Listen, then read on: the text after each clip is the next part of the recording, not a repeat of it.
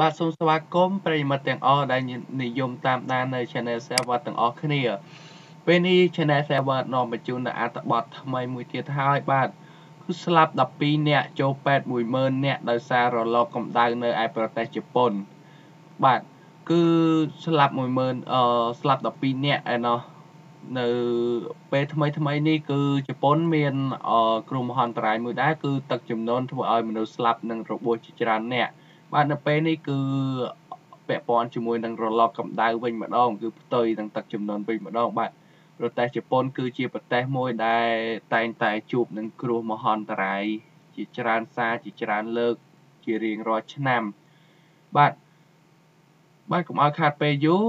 យើងទៅទស្សនាទាំងអស់គ្នាបាទគឺមនុស្ស12នាក់បានស្លាប់និងជិត 10000 នាក់ត្រូវបានបញ្ជូនទៅមន្ទីរពេទ្យដោយសារតែរលកកម្ដៅបានកើនឡើងនៅឯប្រទេសជប៉ុនក្នុងសប្តាហ៍នេះបើតាមការបញ្ជាក់របស់រដ្ឋាភិបាលជប៉ុនកាលពីថ្ងៃទី18ខែកក្កដាឆ្នាំ2018ម្សិលមិញនេះបាទទីភ្នាក់ងារ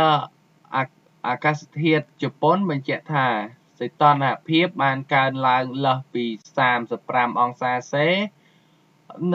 នៅតំបន់កណ្ដាលប្រទេសជប៉ុននិងបានកើនឡើងដល់កម្រិតខ្ពស់បំផុតគឺ40អង្សា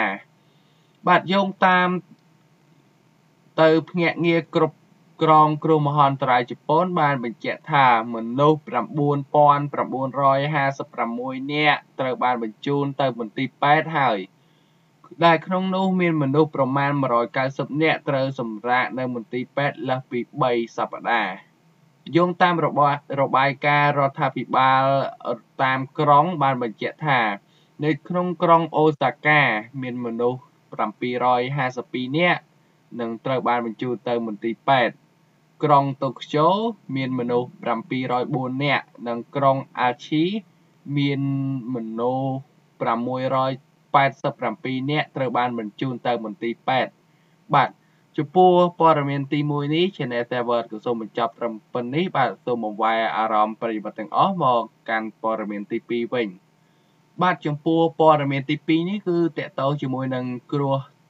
មហន្តរាយពីធម្មជាតិទៀតហើយបាទគឺទឹកជំនន់ទឹកភ្លៀងបានសម្លាប់មនុស្សម្នាក់ហើយនៅឯខេត្តប៉ៃលិនបាទយើងទៅតាមដានទាំងអស់គ្នាថាសម្លាប់មនុស្សម្នាក់ហើយនៅឯខេត្តប៉ៃលិនដោយសារទឹកជំនន់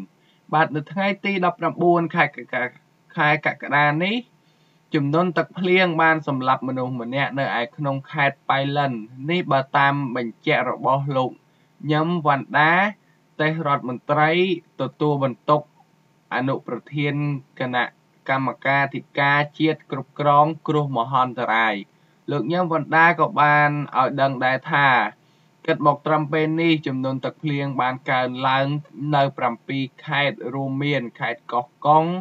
ខេត្តប៉ៃលិនខេត្តបាត់ដំបងខេត្តកំពតខេត្តព្រះសីហនុកែបហើយនិងខេត្តកំពង់ស្ពឺផងដែរបាទចំនួនទឹកភ្លៀងដែលបង្កឡើងដោយឥទ្ធិពលខ្យល់ព្យុះក្នុងរយៈពេលប្រមាណថ្ងៃនេះបានធ្វើឲ្យប្រជាពលរដ្ឋ1681គ្រួសារត្រូវរងគ្រោះដោយសារទឹកជំនន់នេះនិងត្រូវជម្លៀសខ្លួនទៅកាន់ទីទួលសុវត្ថិភាពហើយក៏ប៉ះពាល់ដំណាំស្រូវនិងដំណាំចម្ការរាប់ពាន់ហិកតាផងដែរចំណែកនៅផ្លូវជាតិលេខ4ទឹកបានស្រកអស់ហើយកាលពីព្រឹកមិញនេះចរាចរណ៍ក៏ត្រូវបានបើកឲ្យឆ្លងកាត់ឡើងវិញដែររហូតមកដល់រសៀលថ្ងៃដដែលនេះចំនួនទឹកភ្លៀងបានហក់ឡើងខ្លាំងនៅខេត្តកំពង់ស្ពឺនិងខេត្តកំពតវិញរីឯខេត្តដទៃទៀតបានស្រកចុះជាបណ្ដាហើយបាទចំពោះប្រហែលថ្ងៃនេះគឺមានចំនួនទឹកភ្លៀងខ្លាំងមែនទែនធ្វើឲ្យមានបណ្ដាខេត្តនានាត្រូវបានលិចក៏សូមអំពាវនាវដល់ប្រជាពលរដ្ឋទាំងអស់គ្នាមានការប្រុងប្រយ័ត្នផងចំពោះចំនួនទឹកភ្លៀងមួយនេះបាទចំពោះអត្ថបទនេះ Channel Server ក៏សូមបញ្ចប់ត្រឹមប៉ុណ្នេះបាទក៏សូមជួយ Subscribe ផងដើម្បីទទួលបានវីដេអូថ្មីបន្តពី Channel Server ទាំងអស់គ្នាបាទសូមអរគុណសូមជម្រាបលា